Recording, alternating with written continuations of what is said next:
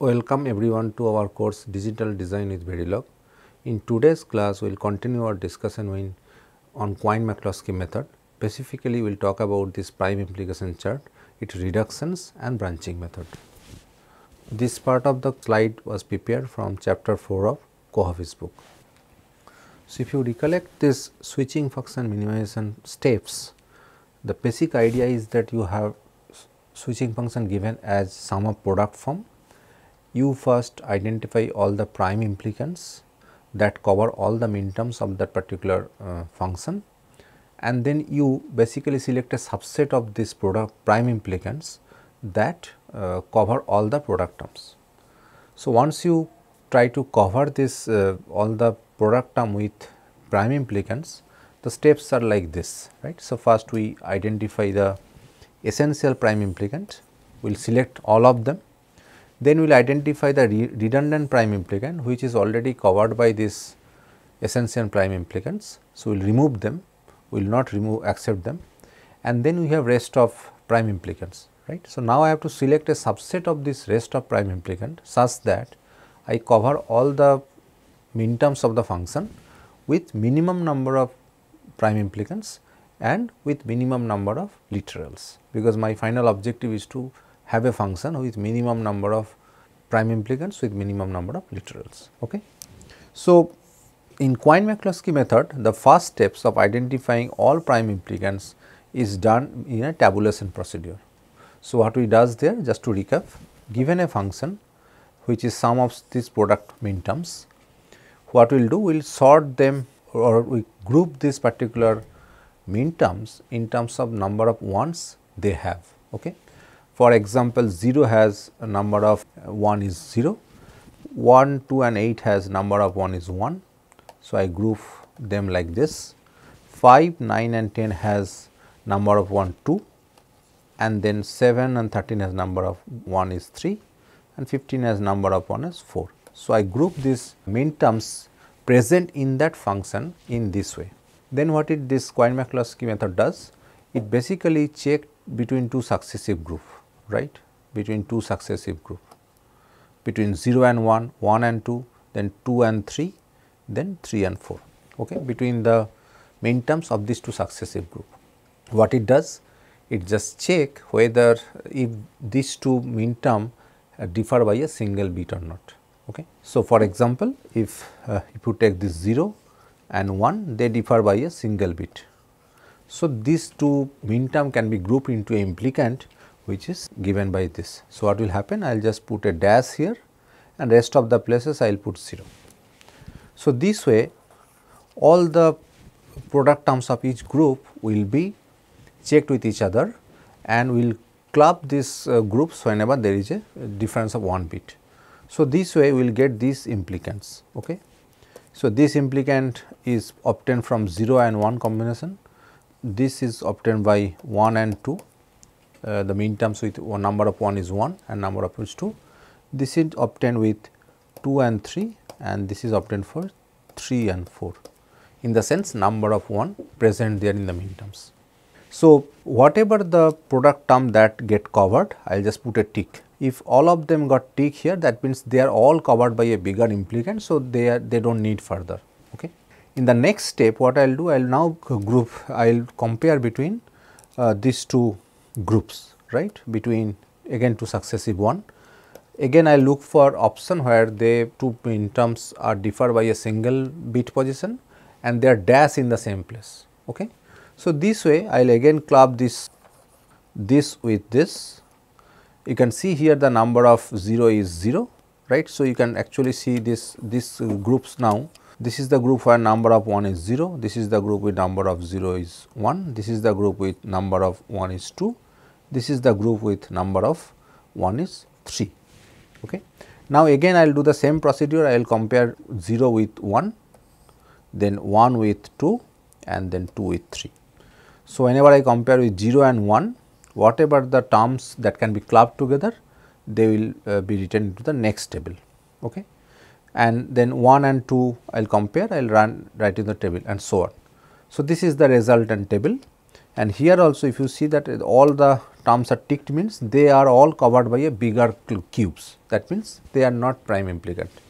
So, this way after combining 0 and 1 I got this one, right, 0 and 1, this is obtained by 1 and 2 and this is 2 and 3. Okay. So, this way I keep continue this process until I cannot club or multiple term into one. So, here this process will stop here because no further grouping is possible between these successive groups. So, whatever the in the whole process wherever there is no tick, that is the prime implicant. So, in my example all the terms here is ticked, all the term is ticks, that means they are not prime implicant, but here none of them are ticked, that means these 4 are the prime implicant corresponding to this function. Okay. So, this can be easily automated, you can understand that, you can write a program that can do this, and it does not matter how many variable that function has, it can be extended to n number of variables. Okay. So, this talks about the step 1 of my process. So, for step 2 of the process, what we do? We create a prime implication chart. What is this? In this particular prime implication chart, we keep a column corresponding to each min term present in the function, that 0, 1, 2, 5 to 15, whatever present in this f. Okay. And whatever the prime implicant I obtain, I will put them as a row, right, and our objective is to cover this min term in the columns by the rows, minimum number of rows. In doing so, what we do? We identify what are the prime implicants are essential first. How we will do that? We will identify is there any column which is only covered by a single prime implicant. Just to add one more point, if a prime implicant covers a particular min term, I will put a cross here. For example, this A is a prime implicant which covers 0, 1, 8, 9. So, I will put tick in 0, 1, 8 and 9 position in this prime implicant chart.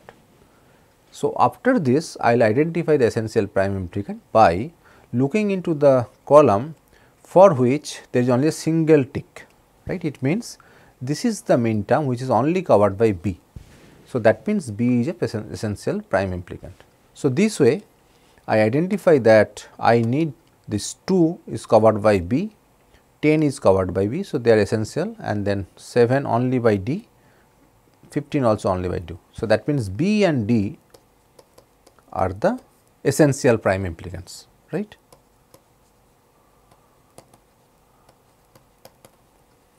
Implicants, right. So, once we select this B, that will also cover 0 and 8. So, I will put a tick here in 0 and 8 as well. So, 2 is covered by B, 10 is covered by B, 7 is covered by D, and then 15 is covered by D, right. So, and then B also covered this 0 and 8, D also covered 5 and 13, right. So, once we cover all these things, so that means B and D is selected, and remaining product, so this is the essential prime implicant. There is no redundant prime implicant in this scenario. So, now my next step is to identify the subset of this C and D, because these are the remaining prime implicants which will cover the rest of the min term, which is 1 and 9. I have to select a subset of CD such that 9 and 1 is get covered, right. In my example, which is much simpler example. So, what I can see that if I select C, that will cover 1 and 9. If I select A, that also cover 1 and 9. It means if I just select A and C. So, in this example it will be, I have already selected B and D. So, only remaining is A and C. So, I have to select a subset of prime implicant A and C which will cover 9 and 10 both, right. So, in my example, if I select A, that also cover 1 and 9, C also cover 1 and 9. So, I can select either A or C. So, I will have two such minimal expression for this. If A and C have a different number of literals, then I have to select one, but in this case then literals are same. Okay. So, this is the recap of Quine-McCluskey method that we have discussed in previous class. So, now I will go further. So, whatever I just talked about this, selecting these essential prime implicants are easy, there is no problem because it is unambiguous. But selecting this non-essential prime implicant, this A and C subset of this is not a trivial task. That is what I conclude in the previous class. Okay. Let us see one example for that. So, in this example there is a function which has the min term 0, 1, 3, 4, 7, 13, 15, 19, 20, 22, 23, 29, 31. And if I take this one and try to find out the prime implicant for this using this kind of tabulation process, I will end up having this many prime implicants, which is A, B, C, D, E, F, G, H and I, where A represent W, X, Z, B represent X, Y, Z and so on. Okay. So, then I will construct the prime implication chart as the way I described in the previous slide, right. So, where I will have column for each min term, I have row for each prime implicant.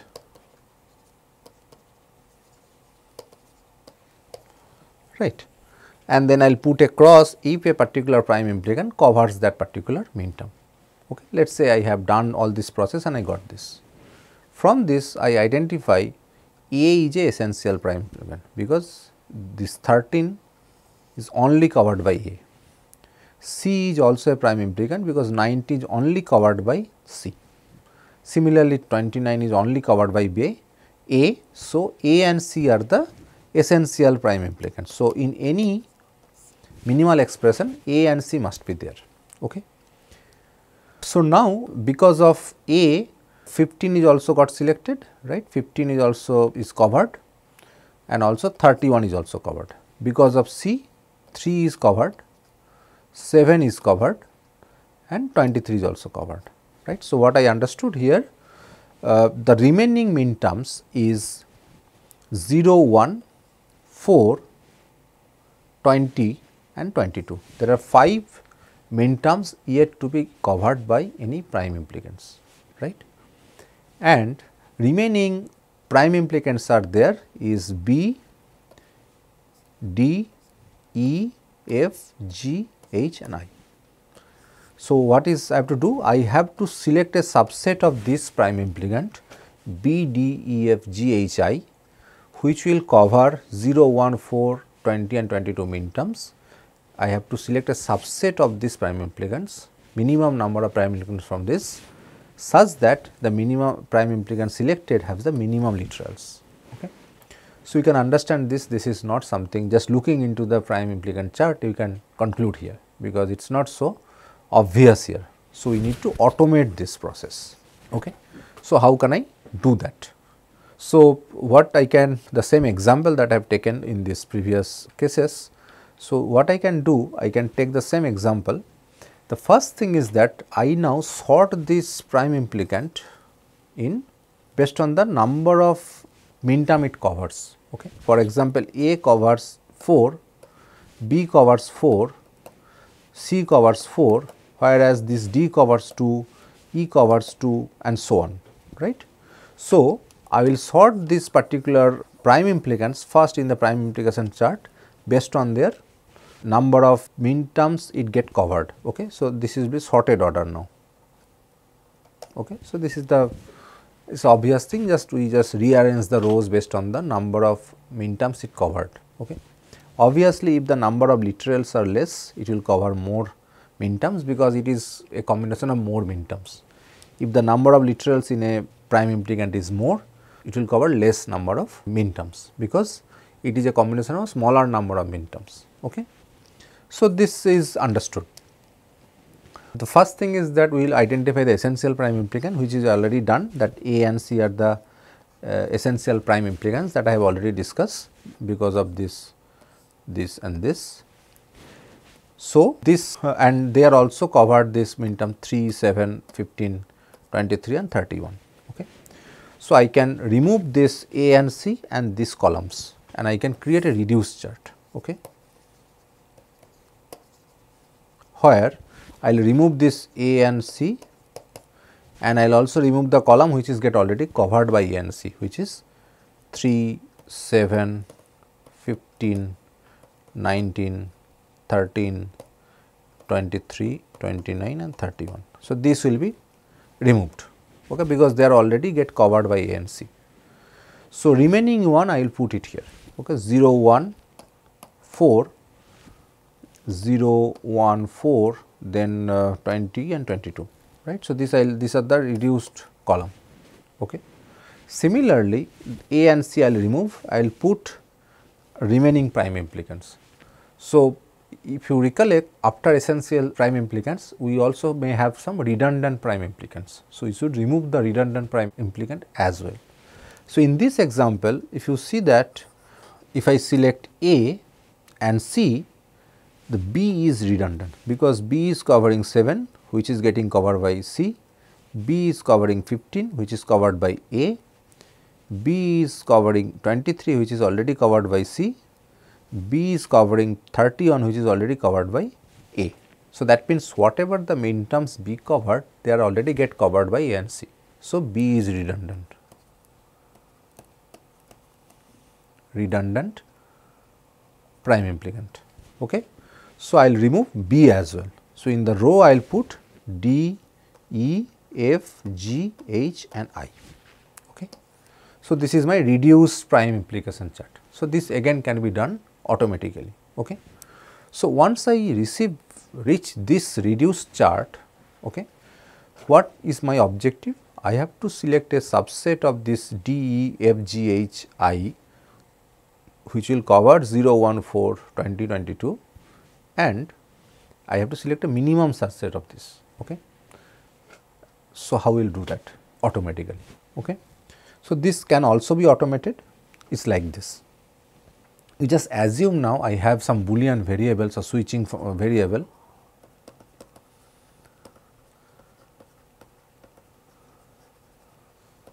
For each prime implicant, I have a switching variable now. So, this D are the prime implicants which represent a prime implicant, but let us say I take a corresponding Boolean variable, okay, or switching variable. So, I will have D, E, F, G, H, I for each prime implicants, right. So, now to cover 0, I have to select either H or I, right. So, I will now rewrite this in terms of a switching expression. Okay. I have to select either H or I. To select to cover 1, I have to select either G or I. Okay. So, definitely I have to select one between H and I, and I have to select one from G or I. Okay. Then to cover 4, I have to select F, one of F on H. So, I have to select, and I have to select F or H, and I have to select one of E and F for 22. So, E or F, and I have to select one of D and or E for 22. Okay. So, D or E. So, now if I simplify this equation, I will know what are the prime implicant will cover all of them. Okay. So, just try to show you one steps. So, if I try to cover this one, it will be G H plus G I plus I, right. You know that x plus x y equal to x into 1 y, which is x. So, G I is effectively I. Okay. So, it is basically G H plus I, right. So, this is result in this. So, I can now multiply this with F and H. So, it will result in F G H plus F I plus G H plus H I. Okay. So, again I can apply the same rule, this rule. So, I will end up getting G H plus F I plus H I, right. This I can multiply with E plus F, the next one. Again I will get the equation, I can remove all the redundant terms, then I will get some product term that will multiply with D or E, and then I will get a final sum of product expression. Okay. So, you can try yourself. So, here I have that. So, this is my initial equation. If I do this simplification, I will end up getting this one. Okay. What does this mean? It is saying that either you select E, H and I, or you select F, E, F and I, or you select D, E for F or I, or you select E, G, H, or you select D, F, G, H. So, if you select any of them, that will cover all the product term. Just to explain why. So, suppose if you select E, H and I. Okay. So, E will cover 20 and 22, H will cover 0 and 4, and I will cover 0 and 1. So, all will be covered. Okay. So, similarly, you can select one of them. Okay. All of them have 4 literals. Okay. So, the number of literal will be same in all cases. So, only cases is that in this case in DFGs there are 4 prime implicants. So, this is not, it will not result in a minimal expression. So, I do not will select this, but any of 4 is fine, and I already, if you remember, I have already selected A and C, right. So, my minimal expression will be A or C plus E plus H plus I. This is one possibility, or A or C plus E plus F plus I. This is the second possibility. Similarly, A or C plus D plus F plus I. This is the third possibilities, and A or C plus E plus G and H. So, these are the minimal expressions. Okay. And this is this, this is this, this is this, and this is this. I may write in terms of the product expression. So, this understand, this actually tells us how we can, starting from the function, how do you identify the prime implicants, how do you identify the essential prime implicants, how can you remove the redundant prime implicants, and then how do you select a subset of non-essential prime implicants using that tabulation method and prime implication chart. So, that is complete this Quine-McCluskey method. Okay. Now, I am going to talk about certain optimizations that you can do in the prime implication chart to reduce your complexity of the automation process. Okay. So, for that it is basically reduction of the prime implication chart. The first thing I am going to discuss is deletion of rows. Okay. What is that? In some cases we can delete certain rows, okay, which will not impact your final minimal expression. I will explain why. Okay. Let us take a function which is in terms of 5 variables, say v, w, x, y and z. So, it can have the value from 0 to 31, and these are the main terms present in this function. Okay. Out of these 32 functions, these are the 1, 3, 4, 5, 6 and so on. Okay. And for this I identify these are the prime implicants for this using the tabulation method. So, to save time I am not showing that computation, but this is something you can automate it or you can do it manually, you will get it. Okay. So, first thing first, in this particular cases, first I will identify the essential prime implicants. Okay.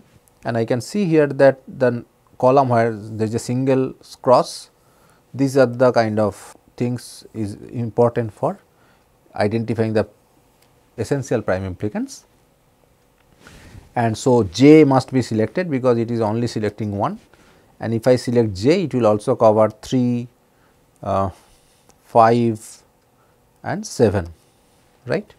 Similarly, for 25 I have to select K because K is covered only 25, and if I select K, it will also cover 27. Okay. And same manner I have to select A because A is covering 21, 20 and 21, and if I select A, that will also cover 23 and 22 and 23. Similarly, I have to select B B is covering is the essential for 12 and 13. So, B will be selected, and if I select B, that will also cover 14 and 15. So, these are the columns are got selected and these are the rows got selected. 4 rows are essential prime implicant and 1, 2, 3, 4, 5, 6, 7, 8, 9, 10, 11, 12, 13, 14 columns or the min terms are already covered by these 4 essential prime implicants. Okay. So, now the next task is to identify the non-essential prime implicants, right. So, I can remove these rows and columns and I end up getting this reduced chart, okay, which I have already shown earlier. Now, in this, if you look into this prime implication chart carefully, because from here I have to now select the non-essential prime implicants. Okay. So, now I will just talk about how I can remove certain further rows here, because you know that here the equation will be more complex if I take a Boolean variable corresponding to C, D, E, F, G, H, I. Okay. So, can I reduce this chart further? And the answer is yes. So, for that I use a term dominating row and dominating column. Okay. So, dominating row is what? If you take this C and D, you can see here wherever D is 1, that means what?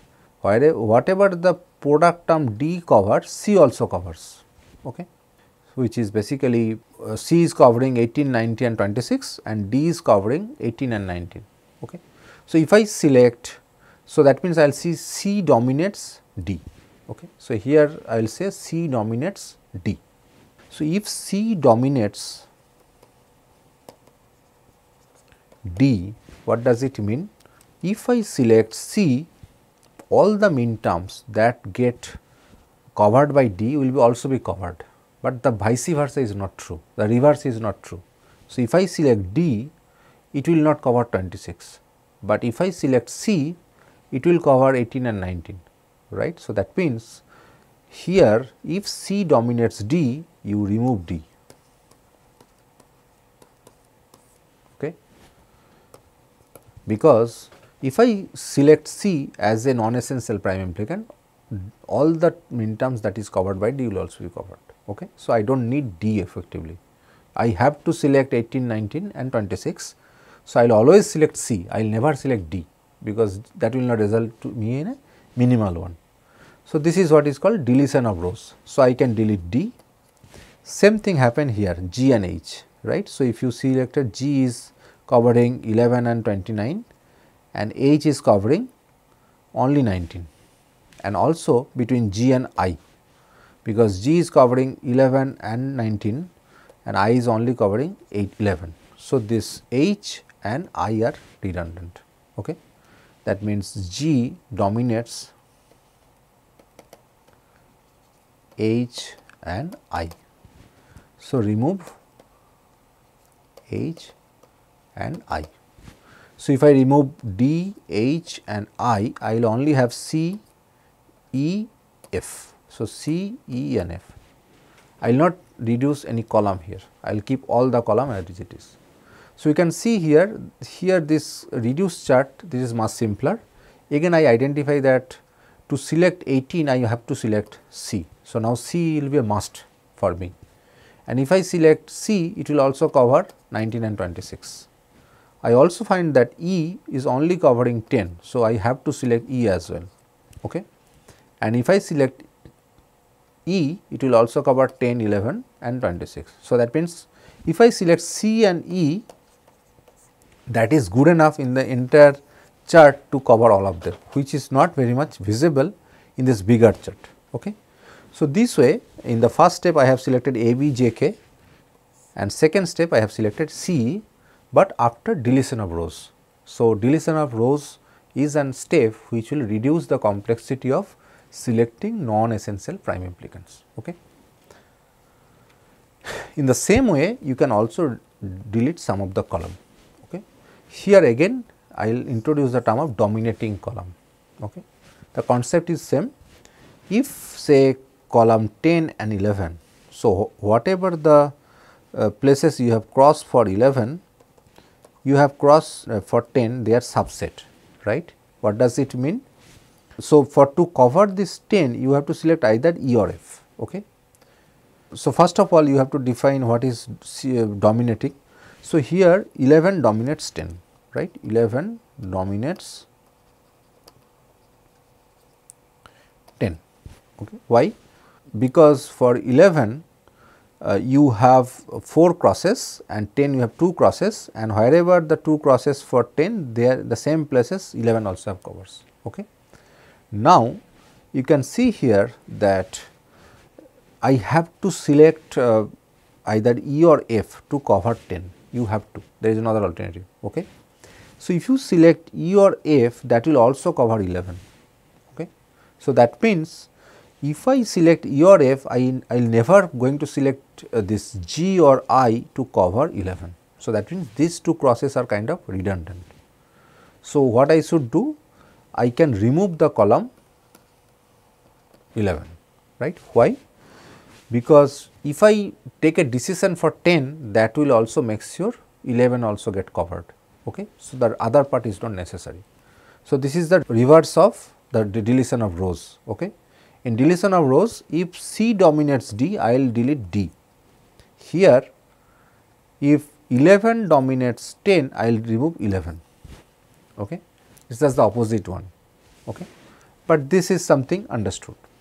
So, if I apply this process, so I do not need basically 11. In similar manner, so you can actually remove this column 11 and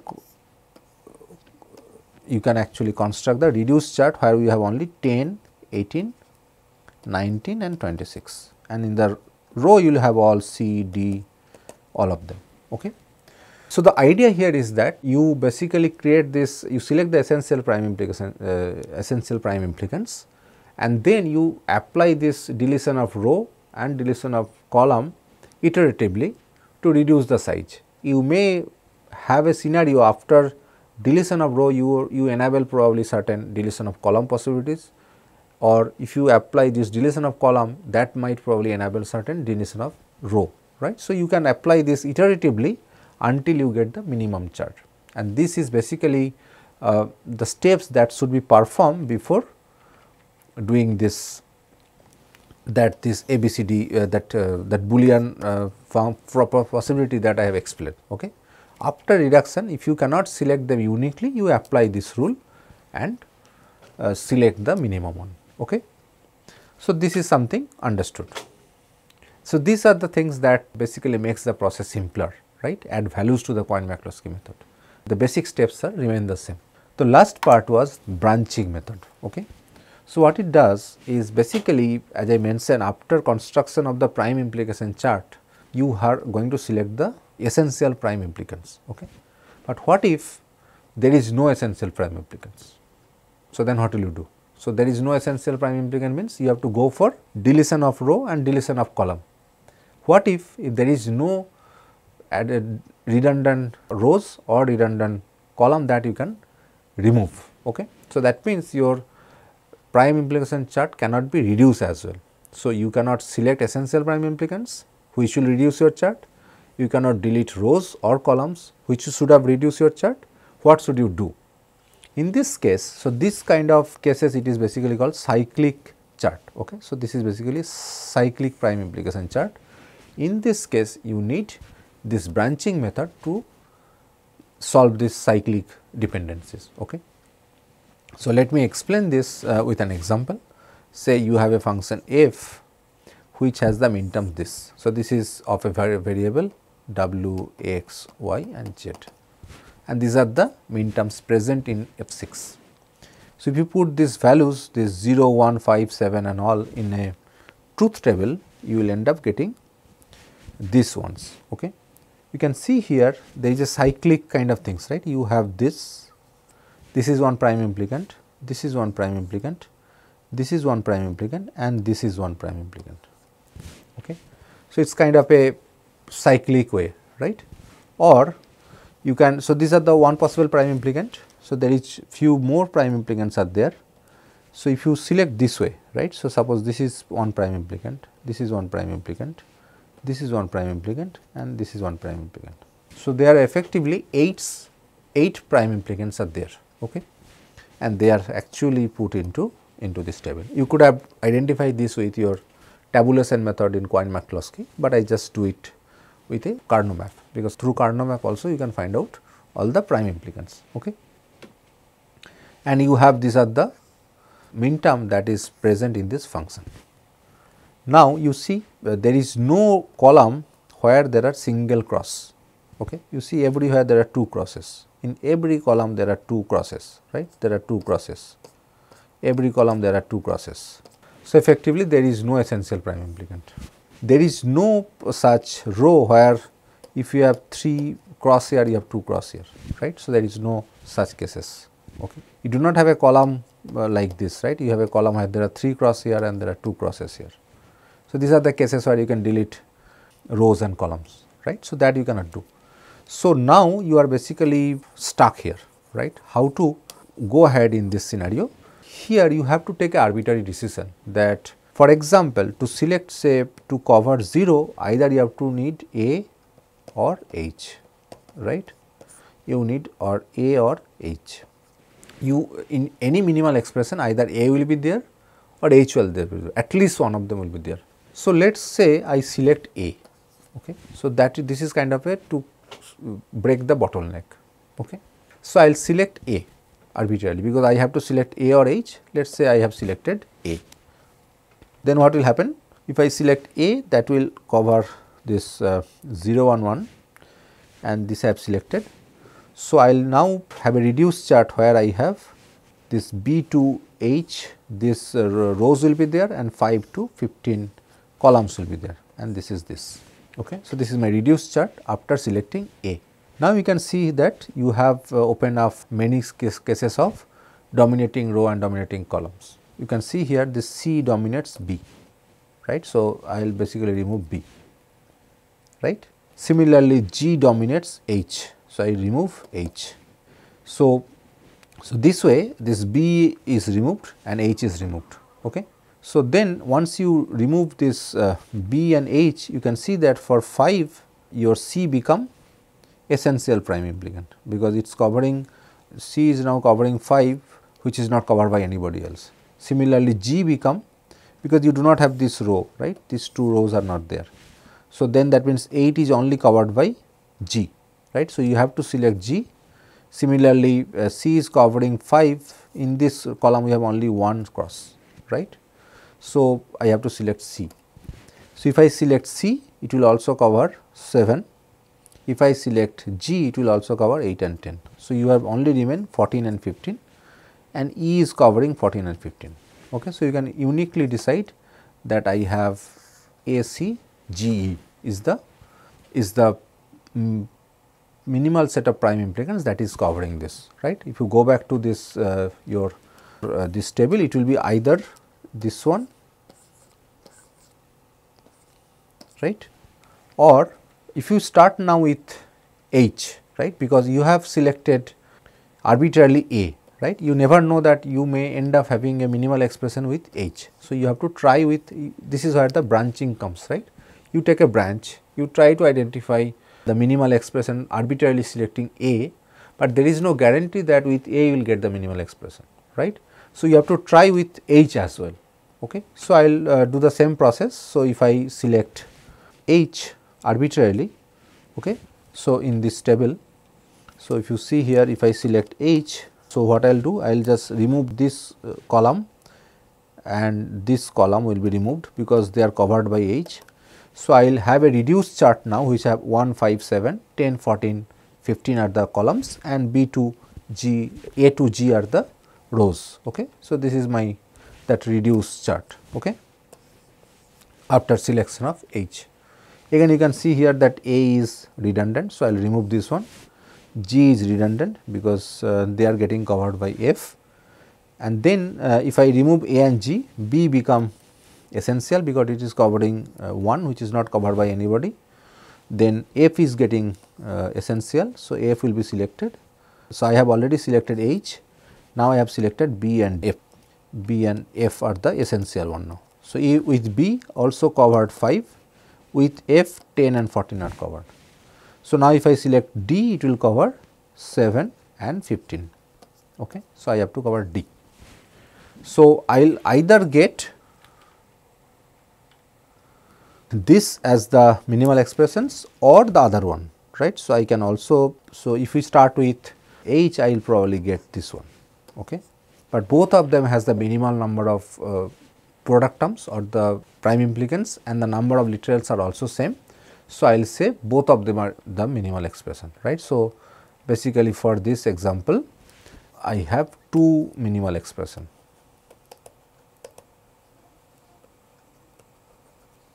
And this I obtain by taking a branch in either A or H. So, I have started with A and H. You could have taken that for 15, it is either D or E, right. So, you can say either I will select D or E, then again you will reduce the chart and then you take a two branches and then you identify the minimal expressions, and then you can, if both of them are same, you select both, or if one of them is optimal, then you select one of them, okay. So, this way you can actually resolve the cyclic dependencies. So, just to summarize the branching method, the prime implicant chart function whose map is cyclic, then chart is also cyclic. So, in this case you apply to branching process to reducing the cyclic chart, and then you do the normal prime implication chart, that selection of essential prime implicants and non-essential prime implicants. And then you have to, since this is arbitrary choice, you do not know what is the minimum. So, you have to take both the branches and then this minimum will be selected, okay. And this cyclic thing may arise any part of your process, right. It may not be that your initial chart is cyclic, it may happen that after selecting the essential one, the reduced chart becomes cyclic, okay. Or say after reduction of deletion of certain rows or columns, your chart becomes cyclic. So, whenever such cyclic dependencies come, you have to take a branch and then you get two solutions and then the selector minimum, okay. So, I will conclude this discussion by just talking about whether this Quine-McCluskey method can be automated. The answer is yes, right. So, you can write an algorithm that will order this this product term based on the number of one present there, and then you can write a that for loop, two for loop, that is basically take two consecutive groups of min terms and then compare between them, and this way this process will be repeated until you stop, right, until you the number of iteration may be the number of variables present in that function. So, although this is a complex functions, it is basically kind of n cube, but finally you end up getting all the prime implicants, right, automatically. Once you got this prime implicants, you can always construct the prime implication chart, and then you can automatically identify this essential prime implicants. You can also identify whether your chart is a cyclic or not. You can also identify the dominating row, dominating column, reduce them, and then once everything is done, you can always apply that binary method or switching variable method to identify the minimum non-essential prime implicants. So, just to summary, this Quine-McCluskey method can be automated, and this can be extend for many variables, not like your Carnot map, which can be visualized or solved up to 6 variables. This can work for many variables, okay. So, this is something can be automated and can be used for practical purposes, okay. So, with this I conclude today's discussion. Thank you.